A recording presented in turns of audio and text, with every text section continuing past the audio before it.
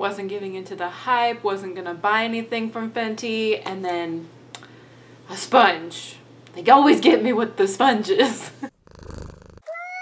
Hey guys, it's V, and today we are going to be, that's right, testing out the Fenty Beauty Precision Makeup Sponge. This is a $16 sponge available at Sephora. It is the new brand that Rihanna recently came out with. If you didn't know that she came out with a brand, you've probably been living under a rock because it has been hot news for the past couple of months, very highly anticipated. I had no idea she was going to come out with a sponge, and really just sponges are the one thing I can't resist. I love a good makeup sponge. I try out all kinds of different sponges. I've done multiple videos on them, so I had to do a demo on this sponge, and I thought today that I would do a comparison as well, because I feel like that's the only way to really test out if a sponge is good, is if it's as good as another one. So I have got the OG Beauty Blender. I tried to clean it as best as I could, but it's a little stained right now, but it is currently already damp because I just cleaned it. But we're gonna test them out together today. So first off, let's go ahead and go to the Sephora website and see what they have to say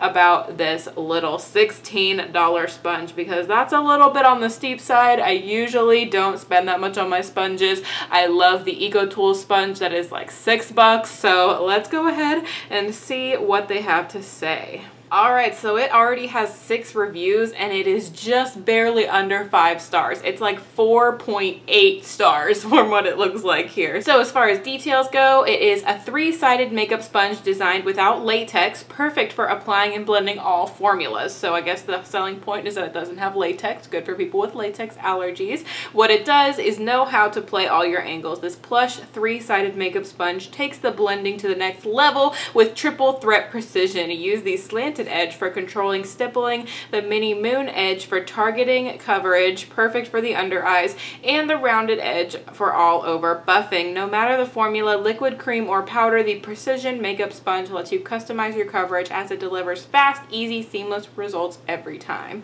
What else you need to know? Rihanna wanted to ensure the texture and bounce of this sponge was just right and that the angles would be perfect for both buffing all over and getting into the difficult corners of the face, and Fenty Beauty is 100% cruelty free. Alright, so Rihanna herself made sure that this sponge was perfection. So let's go ahead and open it up. But first off, let me show you guys the packaging. It is very, very cool. I like the chicness of the packaging here. You can see it's got a little picture of my little sponge on here. It also says Precision Sponge on the top. And yeah, so let's see what it says here. Precise, versatile, expert blending for all formulas. Use damp for buildable coverage or dry for full coverage. Well, I'm gonna wet it because that's how I like to do things, but let's take it out and see what it looks like. I'm very excited to try this little sponge. Oh, it's in a little like kind of plastic baggie. All right, let's see.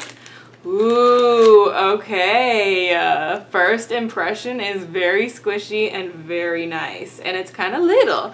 It's a little bit smaller than, I mean, like, this Beauty Blender is wet, but, you know, it's a little bit smaller than, it kind of reminds me a little bit of the Beauty Blusher. This is my first ever nude sponge. You want to see me naked, right? But this is my first ever nude colored sponge, so I'm excited to not be able to look so dirty when it has foundation on it, possibly, hopefully. But it's got that very, very long side here. It's got a cute little booty. Cute little naked booty, and it's also got a little slanted edge on the top here. So we're gonna go ahead and get this bad boy wet, and we will be back here in a second. But here is what it looks like dry, so you guys can see what it looks like. All right, you guys, and this is what it looks like wet. I will put a little side by side so you guys can see. It definitely grew quite a bit in size. It feels even squishier and nice. It's great, honestly. It feels really, really good so far. Compared to the Beauty Blender, this is what it looks like. So very, very similar in size. I mean, if this had a tip on it, it would probably look just about the same as the Beauty Blender. I mean, just a little bit smaller, so not too different in size, so I don't think that that would be a big factor. So let's go ahead and get to testing this. First off, I'm going to put on some foundation primer, which I'm going to use my NYX Hydra Touch. This is one of my favorite primers of all time. As you can see, I am pretty much out of it, but I got a little bit out of the cap there. So let me apply this on my face really quickly here, and then we can get into testing out these sponges because I am excited. After feeling how soft and squishy that one is, I'm really, really excited. Also, just want to quickly mention, I bought this with my own money. Obviously, Rihanna has no clue who I am, so she did not send this to me. Not that that would change my review in any way, shape, or form, but I did purchase this myself off of Sephora.com. So I'm going to go ahead and zoom you guys in and let's get started. So Pikachu Clippy is going to activate now to get the foundation from getting on my hair. I was going to say to get the foundation out of my face, but we want that. So I'm going to be testing this out with my trusty Revlon Color Safer Normal to Dry in the Ivory shade. And I would be testing out this with the Fenty Beauty foundation, but Sephora did not include my sample. Even though they let you choose your samples, they decide just to not throw them in every once in a while, so it's pretty much pointless. Stupid. Anyways, let's go ahead and get a pump of my Revlon Color Stay. I'm kind of running out right now, so I probably won't be able to get a ton out, but that is what we've got there. And let's go ahead and put this on my face and use my Fenty Precision Sponge to blend it out and see how it does compared to a beauty blender. Alright, so I would say that's about how much I usually put on my face, so let's get to blending here with this thing. So soft. Okay, looks like it's giving good coverage and it's really soft. Now it did say to use it dry for like full coverage, but I'm not a dry sponge person. Even though this sponge was really, really soft, I could actually see using it dry for some people if you like a dry sponge, but I personally like a damp sponge. I feel like it gives a nicer finish to the skin, but it doesn't look like it's soaking up too much foundation. I can see that it's a little bit discolored now with the color of my foundation, but it's blending pretty nicely so far. Now, the sponge is $16, so it is pretty up there in price.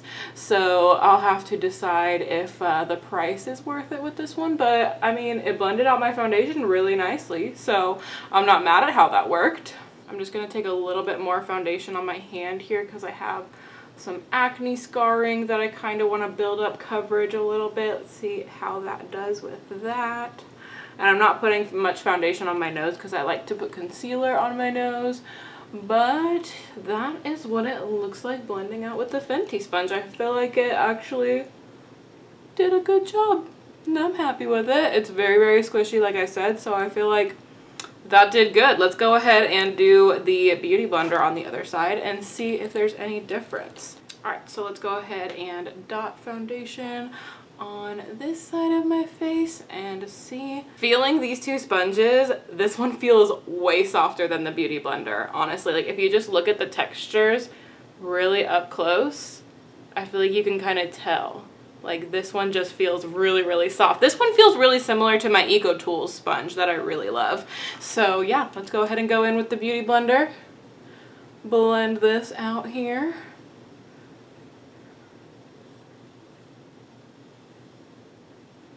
I have to sneeze.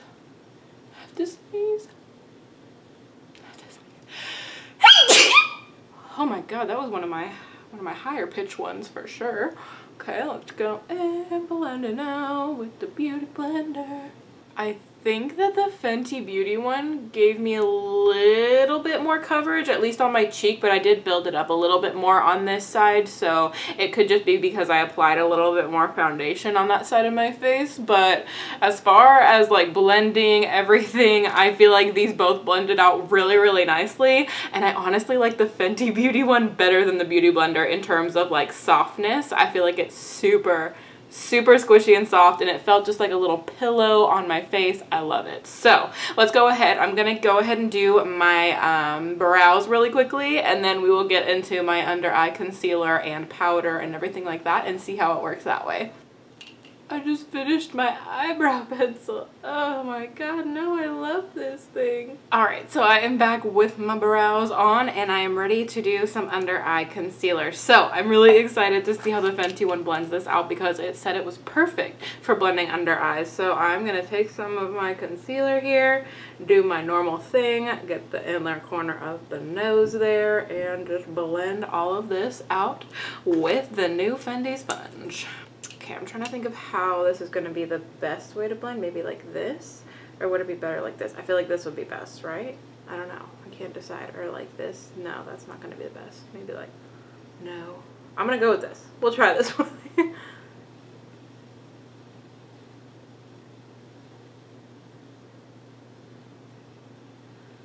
Okay. That was pretty instant, which is awesome. You know, I'm going to try it with the outside. I feel like that would be a little bit easier. There we go. It gets into the inner corner of the eye very well, so that's really good. Okay, okay. Blends on the nose pretty seamlessly as well. Wow. And the coverage is still really there too, which is nice. It did get a little bit on my eyelid, which I don't love. Oh shit, now I'm blending shit out. No, no. Okay. I mean, blended out that mistake pretty easily though. Okay. I think that was super quick and blended really, really nicely. So let's go ahead and take the Beauty Blender on the other side and see if it's as easy. Blend this baby out.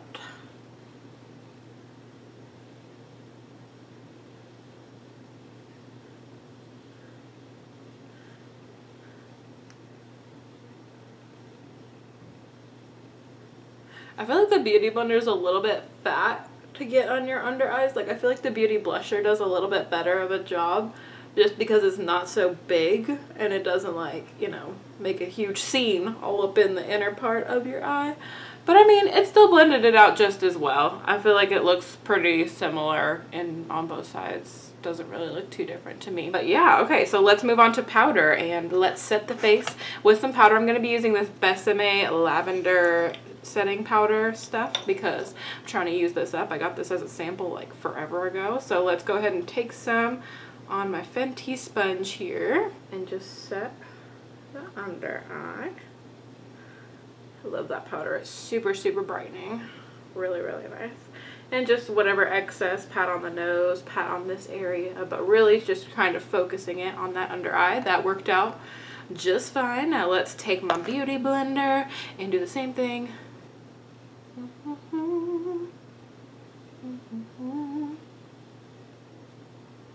Okay, blend that out on the nose. Well, I would say that that worked with powder pretty well on both sides. I don't usually set my face with powder, only if I know that like I really need it to set all day long, but I don't need that today. So yeah, I mean, honestly, I think I like the Fenty Beauty one better than the original Beauty Blender because it's softer and I feel like it got the job done just as well. It's $4 cheaper. I don't know if I would say I like it better than my EcoTools sponge, but I do really like the shape of this one. This one is a little bit different than my EcoTools sponge just because it's a little bit wider on the top here, which I feel like got into the crevice of my under eye very, very easily. It blended out my foundation just as well as the Beauty Blender did. So I'm gonna go ahead and finish my makeup up really quickly and I will be back with you guys in a second.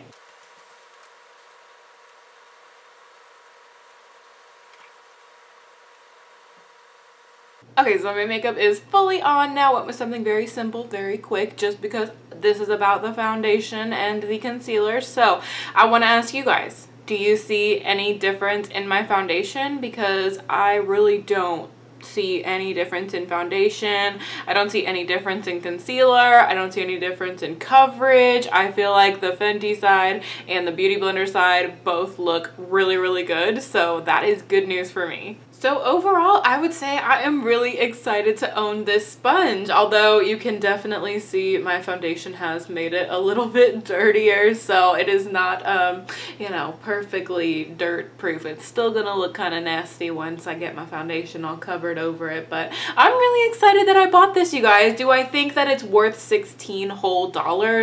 Probably not, just because my EcoTools one that's $6 I'm sure works just as well as this because I've tested it against the Beauty Blender and it works exactly the same to me. Personally, I think that this sponge is really nice. I think that if you're wanting something from Fenty Beauty and you know you're gonna get use out of it, you just are a big Rihanna fan and you really want to get something from her line, if you know you use sponges, this one is actually a great sponge. I can see why it has such good reviews so far because I can't can't think of a single thing I don't like about it. So I'm really happy that I purchased it. I'm glad that I was able to do this demo for you guys. I hope you enjoyed it. If you did, be sure to show some love to the like button down there. It really, really helps my channel out to get out to more people that can join the Muse fam, because if you subscribe, you can become a member of my Muse family, and I love you guys so, so much. Thank y'all so much for watching, and I will see y'all in my next video. Bye, guys!